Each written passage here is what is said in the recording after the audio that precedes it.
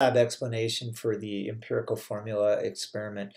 Amanda and I created a video that's pretty clean, and the lab experiment itself, the explanation of the lab manual, is also pretty clean. But I want to go through a little bit of this just to help you out just a little. I'm not 100% sure I'm going to be able to do this for every experiment, but I'm going to do the best I can. So the goal of this experiment is to find the empirical formula of zinc iodide, right? And so the empirical formula is going to be, I got to find this pen.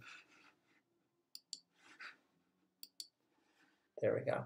ZnXiY. The measurements that we've given you, so we did the experiment and we actually made measurements. We've given you, if you look on page 75, the flask plus zinc, the flask plus zinc plus iodine, the beaker, we've given you all this.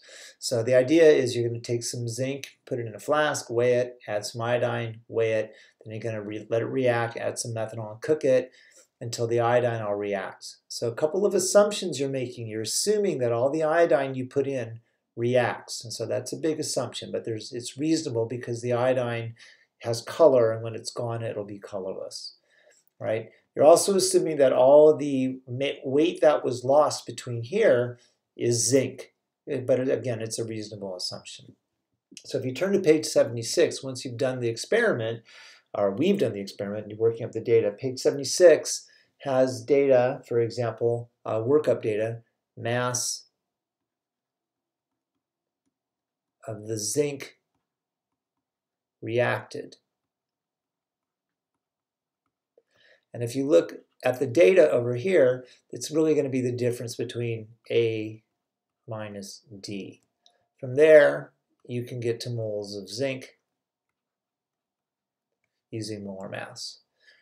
All right, the next line down is the mass of the iodine.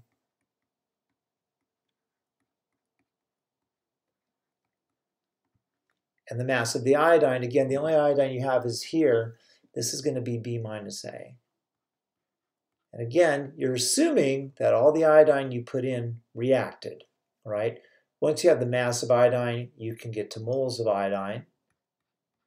And then, of course, if you remember empirical formulas, and the lab manual has some good examples of that, what you do once you have the moles of each, you divide each by the smallest,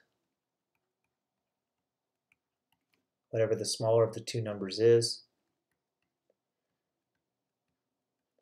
And then you may have to play with it, you may have to multiply or something, but that should give you the formula of zinc iodide.